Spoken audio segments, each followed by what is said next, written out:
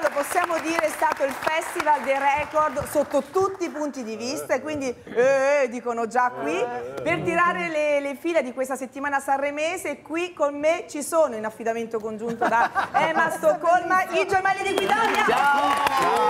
E poi la nostra super inviata eccezionale Gio Squillo. Gian Maria Poderaro, giornalista Radio Rai che sa tutto dalla sua stampa, ma anche lo sa la R da casa sua, sapete, ve lo dico. E Guillermo Magliotto, che era tutto nostro, poi a un certo punto è partito per andare a Sanremo, ma non da noi. Ho fatto una cosa a tre, con te e con Leone. Esatto. Sì, ma io non ero stata avvisata. Ed è tornato da me, ma giusto perché Leone non è in onda, c'ha da fare con l'eredità, ecco. Massimo Cervelli, sono stata sua ospite a Radio 2.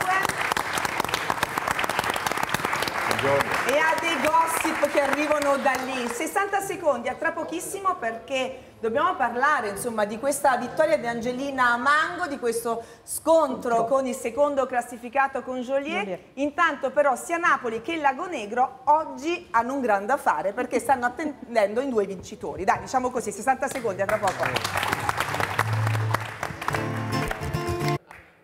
Vince la 74esima edizione del Festival della canzone italiana al mio 3. 1, 2, 3. Angelina Mango!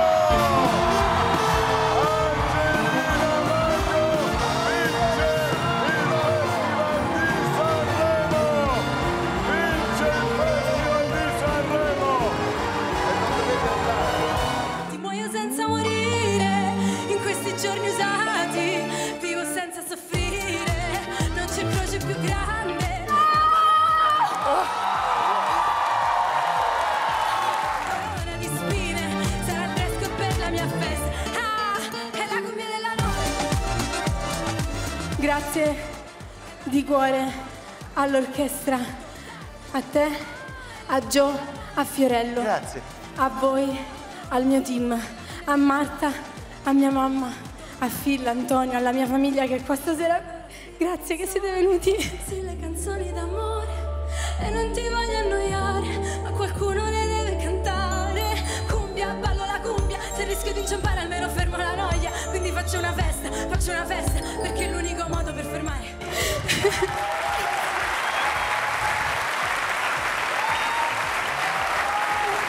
È troppo.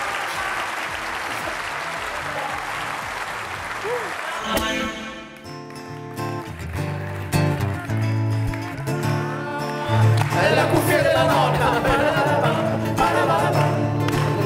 è la cuffia della nonna.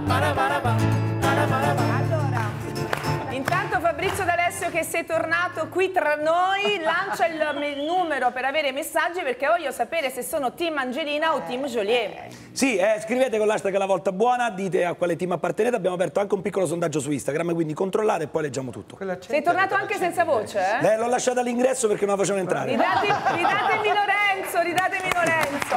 Torna Lorenzo, torna! No, tu sei qui. Allora, intanto sto per chiedervi se siete team Joliet o Angelina. Domenico Marocchi però è a Lago Negro, che è la città di Angelina Mango. Allora Domenico, grazie di essere qui con noi alla Volta Buona, perché tutta la settimana sei andato. Uno mattina, storie italiane, Lione, citofonare Rai 2, guarda, hai saltato solo Matano, cioè capisci? Quindi grazie Domenico, grazie. È il Mentana di Sanremo. E cosa hai detto? Il Mentana di Sanremo. Il Mentana di Sanremo. Guarda che io ti ho chiamata, ti ho cercato. Dimmi caro. No, ti volevo dire che io ti ho chiamata e ti ho cercata, ma è ricoperta dagli ombrelli, e ti voglio anche dire che qui a Lago Negro piove oggi, ecco, quindi dobbiamo stare dentro, Caterina. Ci presenti il tuo super ospite? Però cittadina bagnata. Cittadina bagnata, cittadina fortunata, siamo con Salvatore Falabella, il sindaco di Lago Negro, che festeggia Angelina Mango. Dice Massimo, buon pomeriggio a voi, buon pomeriggio a tutti. fuori lista qua. E aspetta, c'è Massimo Cervelli che allora, dice sindaco, che è fuori Angelina. lista. No, fuori lista in senso giovanissimo, di solito si trovano incanutiti come me, no? I sindaci. Vanno di moda. Vanno di moda, ma infatti io giovani. sarei biondo, soltanto per venire nelle prossime A te amministrature. Domenico non ti interrompiamo più, Non ti interrompiamo Vabbè, più. scusa, prego. Noi non sentiamo niente, vi devo dire la verità, Caterina, facciamo davvero molta difficoltà, ma forse è meglio così. Detto questo. Allora, sindaco, cosa farete? Entriamo dentro in questo palazzo del 700, avete intenzione? Intanto qui c'è tutta la cittadinanza che festeggia. Basta. Sindaco, cosa farete quando non appena Angelina arriverà qui? Beh, intanto è una festa, come si vede, di tutta quanta la comunità, perché siamo tutti orgogliosi e felici di questa vittoria di Angelina, una nostra concittadina, e quindi la aspettiamo qui a Lago Negro per la cerimonia della consegna delle chiavi della città, un gesto simbolico per riconoscere ad Angelina il successo che sta avendo e sta riscuotendo. Peraltro, pensa all'emozione, Caterina, siamo nella sala Pino Mango, qui ci sono foto di suo papà, tutto intitolato a suo papà, ed è proprio qui che si è festeggiato Angelina con gli amici di sempre. Guardate ragazzi, fate vedere la foto del papà, e accanto c'è la figlia e c'è Enzo Ghizzoni che è il titolare della palestra dove Angelina è arrivata da piccolissima a far cosa? Esatto, lei da piccolissima, aveva 4 anni, ha iniziato a studiare danza moderna, e è stata da subito, tra virgolette, concedimi la parola, un animale da palcoscenico, attirava l'attenzione solo che saliva sul palco. Quindi al di là della passione per il canto capiamo anche che questo saper tenere il palco l'ha preso anche un po' qui a Lago Negro, no? Sicuramente il paese gli ha dato uno sprint in più verso lo spettacolo. Cioè quel riflesso quando è caduta e si è subito rialzata è merito tuo. Ma merito mio, merito della danza, dai. Allora Caterina, senti un po', guarda un po'. Sono le note di Antonio Puppato che suonava nella band con Angelina. Con Angelina, sì, è il fratello anche. E sta imparando la noia e diamo un'esclusiva internazionale. Qui c'è il coro di Lago Negro, alcune ragazze hanno suonato nel coro della chiesa con la mamma, con Laura Valente, e state imparando la noia. Fra poco ce la farete sentire, va bene? Va bene. Intanto Rosanna Cacio, subito dopo la vittoria di Angelina a Sanremo, quindi proprio lì sul palco l'ha intervistata, quindi proprio sono le prime parole post vittoria, ma neanche post vittoria perché erano passati, non so, forse 120 secondi. Sentiamola. Questa vittoria, Angelina. Sono sconvolta e sono onorata, davvero. Grazie a tutti, grazie di cuore. È la cuffia della notte! La dedica a chi questo premio? La dedico alle persone che amo e al pubblico che sta urlando. Cioè incredibile. Sì, incredibile. C'è un pubblico che ha urlato quando hai vinto e adesso ti accoglierai, guarda, vedrai. Sì. Complimenti Angelina. Grazie. Questo grazie finale virtualmente era per i gemelli di Guidonia con la loro cuffia della nonna. Esatto. Tra l'altro abbiamo avuto modo di cantare proprio in anteprima la cuffia della nonna davanti a lei perché è venuta a Rai Radio 2 da Emma Stoccolma. Era il giorno di Emma. Cosa ha detto Angelina della vostra cuffia della nonna? È rimasta, ha detto forse la canto stasera, poi alla fine ha vinto la noia. Vabbè, dai. Te lo perdoniamo, dai Angelina. Allora, team Angelina o team Joliet? Intanto Giospino, grazie ancora per il tuo super lavoro, davvero. Le tue paillette mancheranno a Sanremo? Sì, ma mi è piaciuto un sacco perché tornare dopo tanti anni in un ruolo completamente diverso è stato molto bello e anche più rilassante, perché andare da cantante, come mi diceva anche Giorgia, andare da cantante ha una tensione. Poi quando sono andata io c'era la vera gara. Cioè dopo quando canti in studio, siamo sì, donne. Sì, oltre le gambe c'è di più.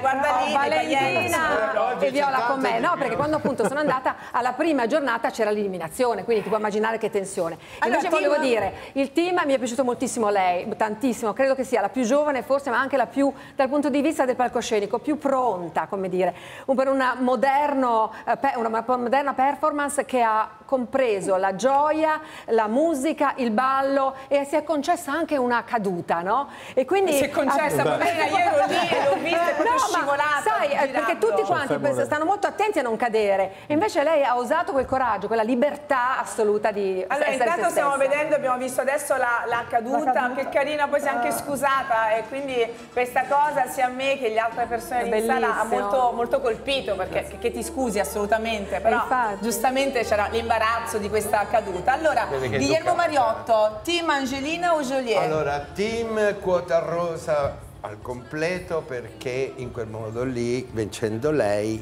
vince anche Madame, e quindi le donne etero e le donne gay. Tutte insieme appassionatamente. E non ti ha colpito che vince una donna dopo 10 anni e 10 anni fa c'era Arisa, anche lei lucana, ragazzi, questa cosa è pazzesca. Allora, vediamo la settimana di Angelina Sanremese, e poi voglio continuare a capire invece da Rai 1, Rai 2 se sono team Angelina o Joliet. Vediamo la settimana di Angelina a Sanremo. Angelina. Dopo Joliet mi viene Angelina. Il titolo della canzone è La noia. Canta Angelina Mango. Grazie. Bocca al lupo.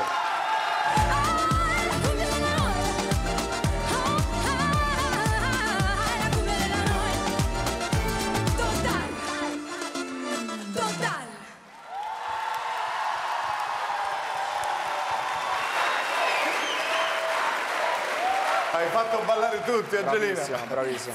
Questa sera rende omaggio a suo papà, Pino Mango. Nonostante tu sia. Lo fa con una canzone che lui ha inciso nel 2002, mantenendo vivo un rapporto che il destino ha interrotto troppo presto, ma che prosegue grazie all'amore e alla forza della musica. Sbagliato.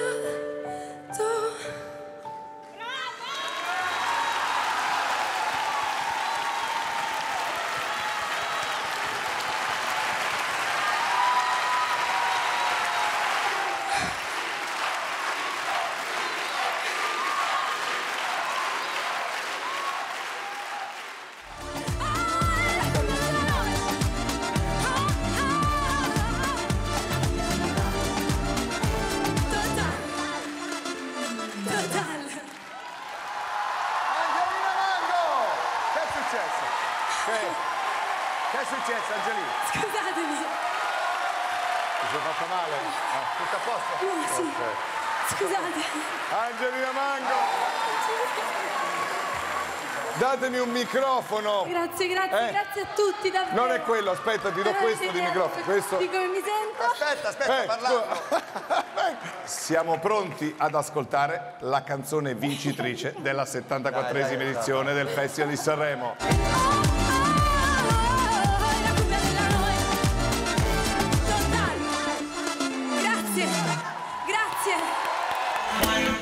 Allora, Massimo mi faceva notare una cosa di Angelina, Massimo. È una moderna Madonna mediterranea, sembra che sia uscita da una festa patronale quando venne portata dalle acque verso Questa il suggestione l'hai avuta quando ha cantato però Rondine del papà, mi sa, certo, no? certo. Perché aveva un carattere... Sì, era proprio iconograficamente corrispondente, al di là del fatto le Madonne dei quadri che tutti conosciamo hanno altre caratteristiche e tratti somatici, però è attuale questo e collega al Mediterraneo le due sponde, quella nordafricana, quella medio orientale e l'Europa. E questa mattina che ci siamo incontrati alla piazza vicino alla tua radio, visto che insomma conduce il programma tutti i giorni, a che ora comincia? Non è un paese per giovani, 12, alle 13:30. Ah, ok, no, per l'orario ero indecisa.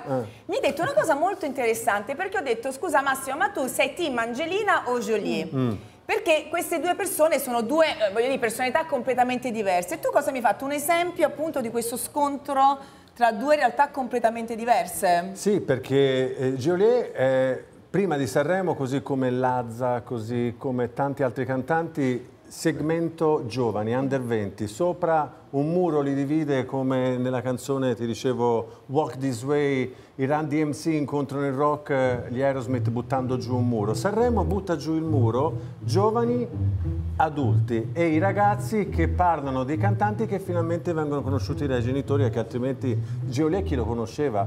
Io!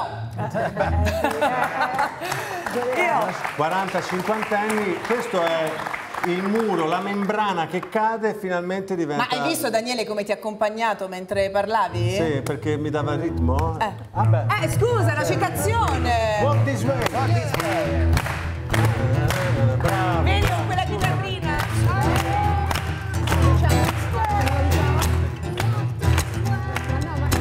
Chi la canta? Chi la sa cantare? Nessuno!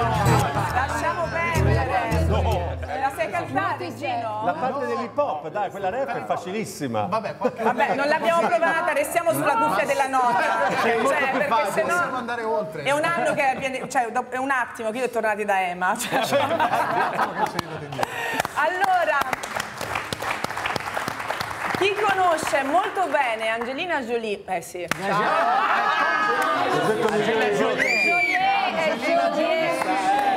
Angelina Jolie. Allora io conosco Brad Pitt. Angelina Jolie. Angelina Jolie. Chi conosce bene Angelina Mango? Non era male.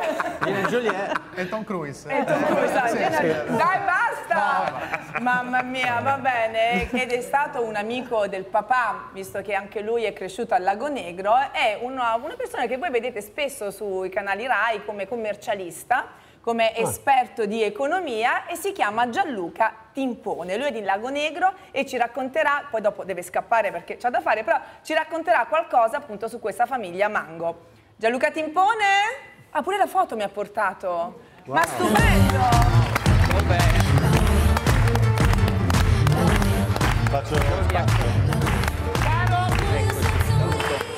Ciao, accomodati. Allora, questa foto che mi hai portato, dove eravate qui, tu e Mango? Beh, questa era una prova dove lui stava provando per un concerto.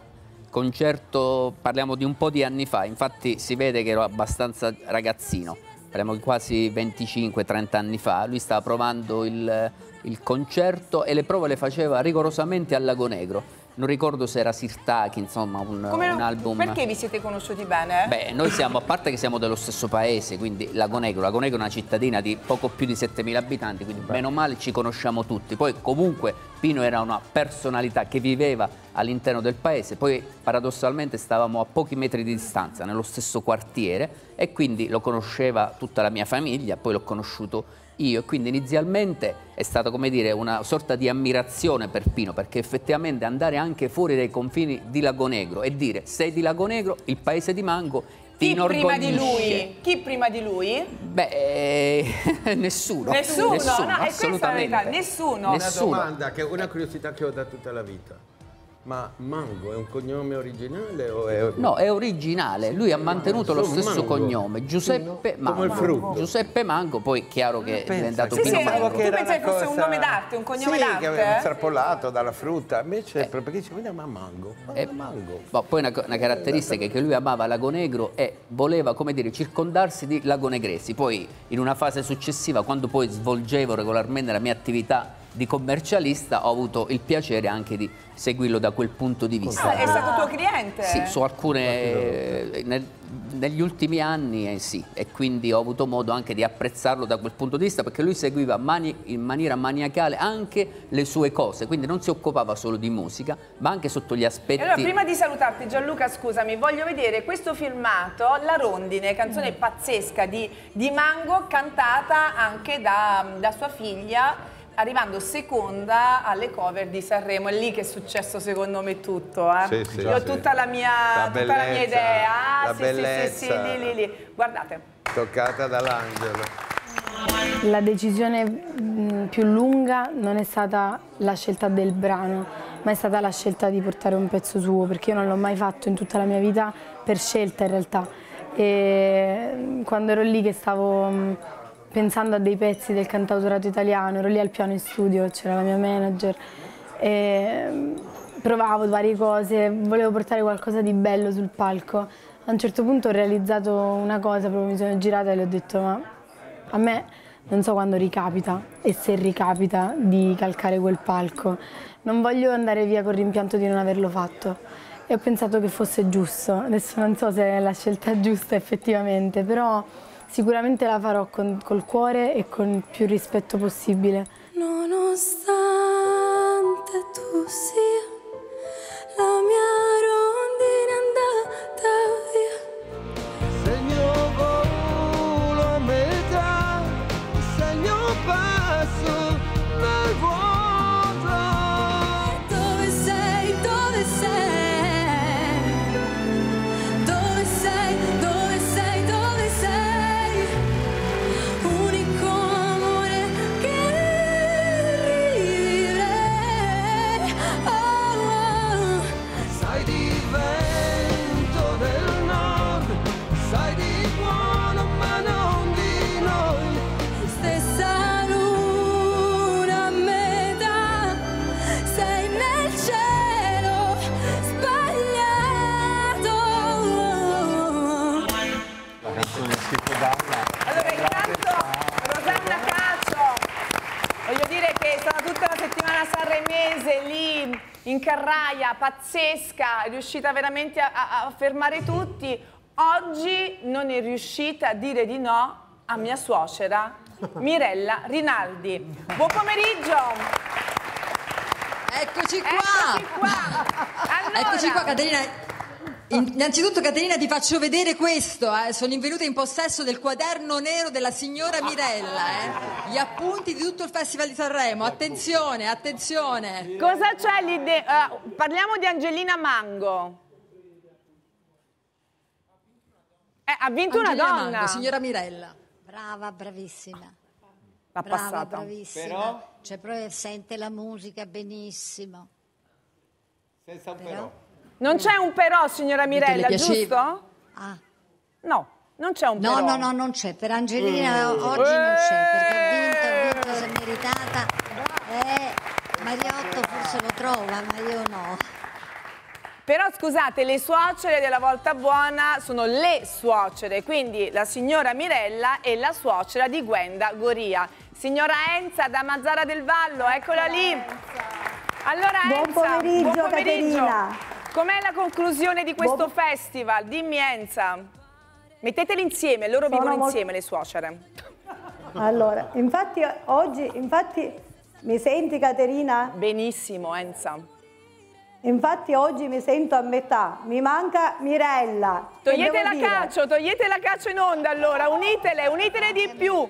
Unitele di più, ma vi siete messi d'accordo sul colore grigio? Mi manchi tantissimo, Enza. No, no, no, assolutamente no. Ma sono vestiti di grigio Siamo tutte e così in sintonia che siamo d'accordo anche sul colore dell'abbigliamento di oggi.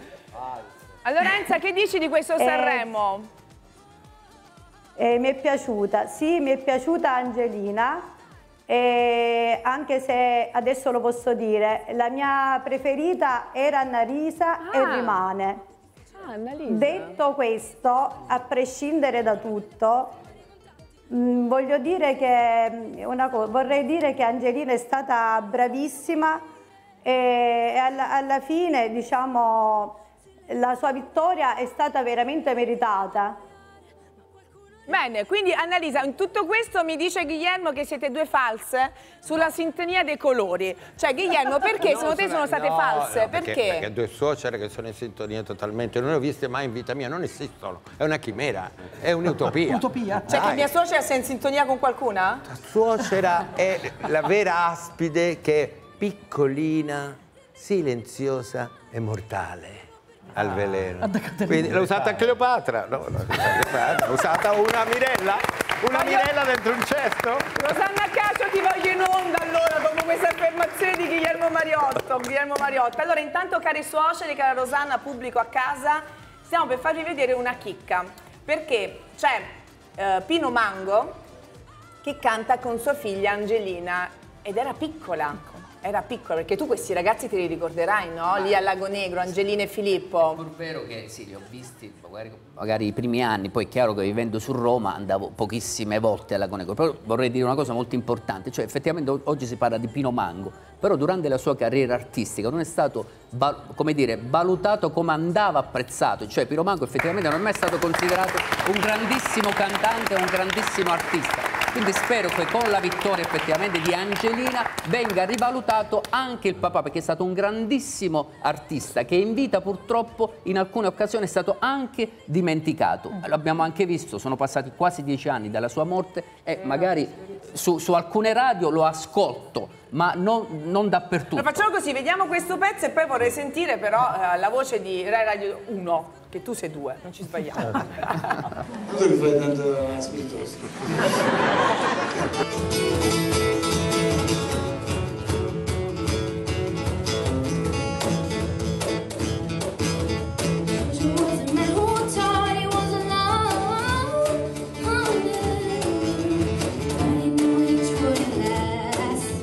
Georgia left his home and took in Arizona. Oh, for some California grass. Get back to where you once belonged. Get back to where you once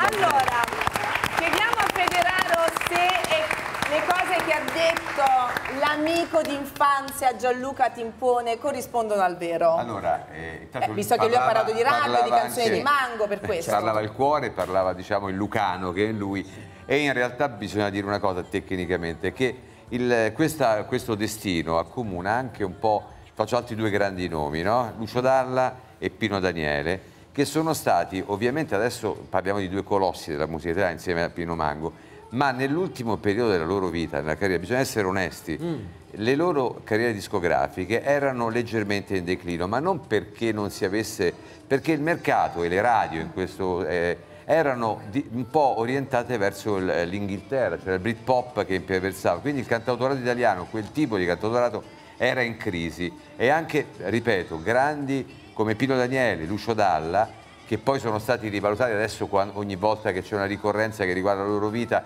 vengono ricordati con intere pagine televisive. In realtà nell'ultima parte della loro vita discograficamente e quindi l'attenzione mediatica era inferiore.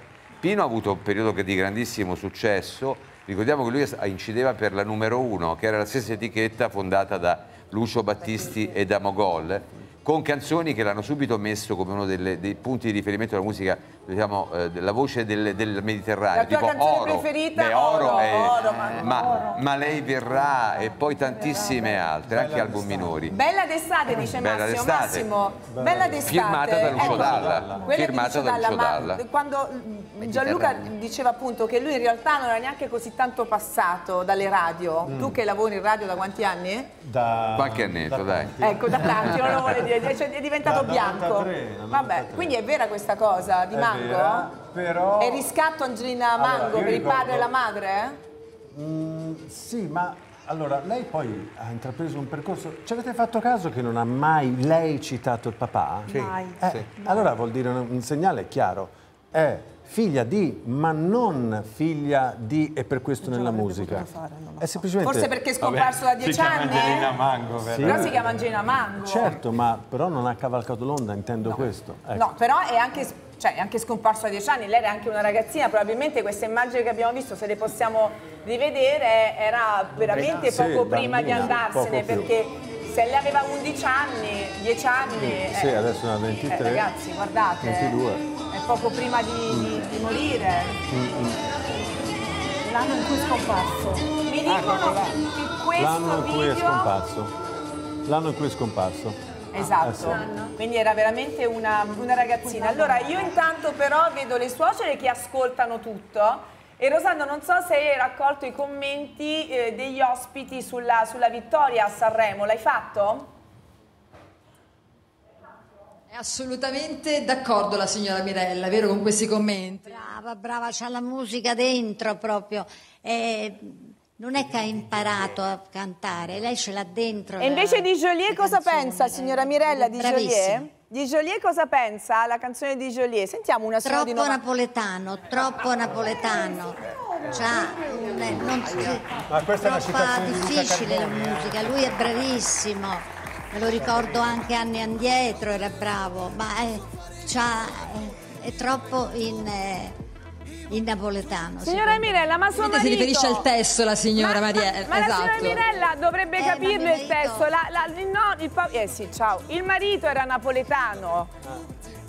Lei è cresciuta Ma lui di dov'è? Ah? Cosa? Ma lui di dov'è? C'è un posto ben preciso. Sì, è un quartiere di Secondigliano. E poi un'altra età. Con mio marito sono 100 anni di differenza. E qui si è modificato. Non la freghi, a questa non la freghi. Perfetto. In tutto questo io, Rosanna, parlavo dei commenti degli ospiti sulla vittoria di Angelina e abbiamo un filmato. Ma è la signora Mirella, lo capisco. Guardate. Che ci fai qui da queste parti? Io credo che sia uno dei rari festival in cui sono tutti contenti alla fine, perché sicuramente è contenta Angelina, che è una bellissima favola. Non può non essere contento Joliet, perché poi alla fine un secondo posto veramente non si butta via, anche se forse aveva accarezzato qualche speranza in più. Annalisa è la terza incomoda perfetta. I 5 classificati mi sembra che siano rispettabilissimi. Un po' mi dispiace per Mahmood, che è arrivato ai piedi di questo lungo podio. A casa non sai qual è, ma il prato è verde, più verde, più verde. Sei felice di questa vittoria? Ma molto.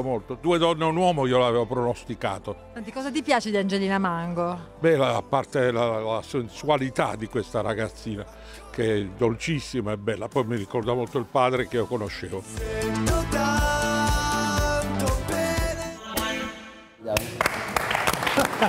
Rosanna! Allora, intanto, prima di aprire il dibattito su Angelina Mango e Joliet, visto che qui abbiamo chi era presente in sala stampa per tutte quelle cose che sono successe, volevo ringraziare Gianluca Timpone per la sua testimonianza su Pino Mango, e lo facciamo con Oro di Mango, cantato da Filomena. Grazie. Quanto oro ti darei, oro, oro, oro, per averti così distesa pura, ma tu ci stai. Grazie Filo.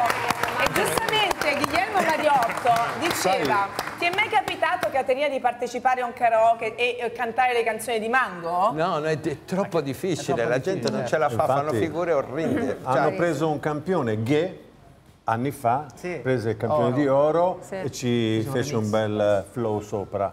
E quello è come dire: vado a un buffet con il meglio a disposizione, parti con oro, cioè parti 20 metri avanti. E anche Joliet parti con Ghe ai duetti, anzi erano in 4, insomma Luque e Gigi D'Alessio. Allora, cara Rossella R, tra poco apriamo il capitolo Joliet e lo facciamo in maniera dritta. Sicuramente. Come sei tu, anche perché sono ricordiamo che alle arrabbiata. 15 Daniele Cortese è a Napoli perché dovrà essere consegnata dal sindaco di Napoli, Manfredi. La targa a Joliet.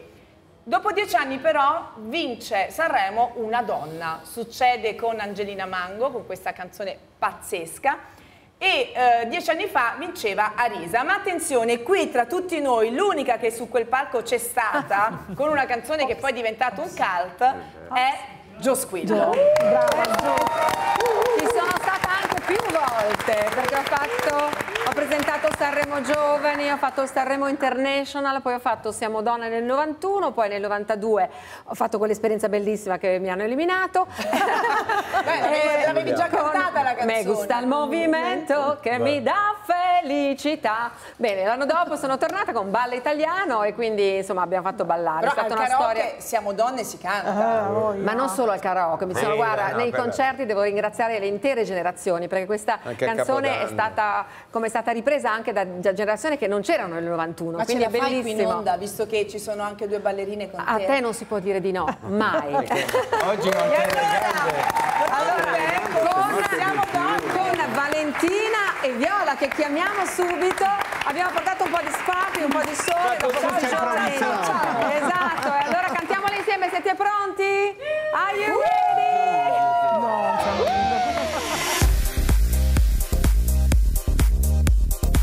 Chi dice che l'amore oggi non ha più valore perché solo ai soldi pensa e alla fine mangi in mensa. Burattini incravattati da 1,5 milioni al mese, su e giù per la città, sulla jeep a fare spesa. Attento che cadi, attento che cadi, attento che cadi, attento che cadi.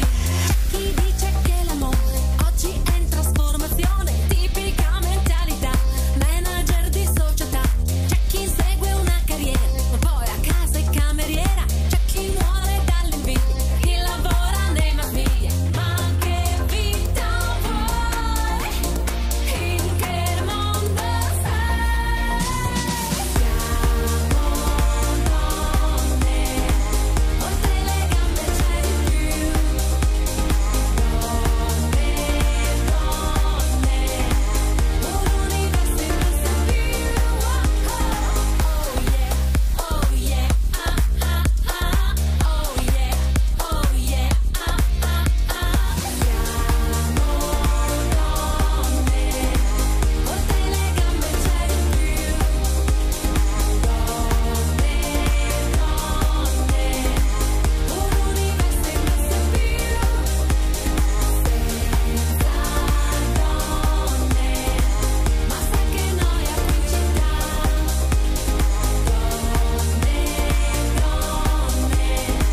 La vita gira un po' di più.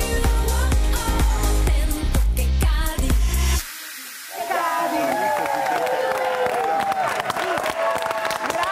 Io ve lo dico, Viola e Valentina, ladies and gentlemen. se Marina Morbiducci ci trova una sala prova, la faremo in diretta io e Rossella R. Vi avviso!